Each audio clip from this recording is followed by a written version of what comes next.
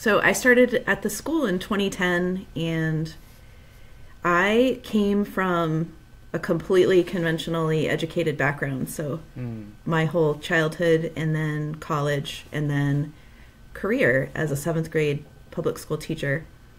And I was pretty unhappy, and mostly around these concepts of getting to eat when you're hungry or getting to use the bathroom when you need to pee. Especially in 7th grade, it's so obvious how dysfunctional it is to group large numbers of people exactly the same age together. And so those were things that very much frustrated me, and I felt like I was inflicting harm rather than, or the harm I was inflicting outweighed the benefits I was providing. So I was like, I'm just going to do something else.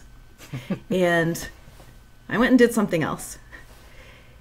And I just feel this big pull to working with young people. So when I moved to Portland, I just started looking up alternative schools and had no idea about democratic schools, or I don't think I'd even heard the term agency before. But I just knew I wanted to be with kids in a different way.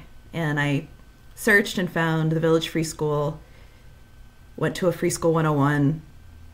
My mind was completely blown. And at the same time, I was like, wow, this sounds like a lot of work.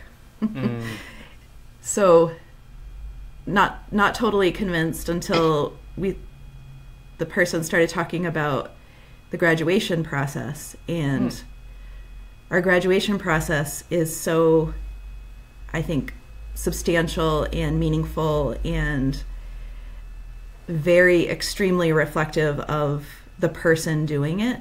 And it resonates so strongly with me as something that would have been incredibly valuable in my own life. And that was the moment when I was like, sold. This is the work I want to do. And over these years since 2010, what I've learned is there's so much about agency and collective liberation and personal freedom and care that isn't actually just for kids. It's for all the people involved. And I always like to quote Akilah Richards, who's one of my favorite people, not that I've met her, but just inspiring person, that we're raising free people, and that includes ourselves. And I think, like, when I think about my own experience with free schooling and self-directed education, I think I'm the biggest benefactor to date.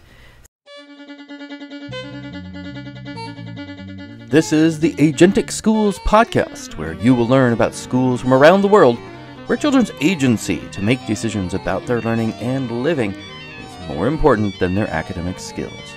I'm your host, Don Berg.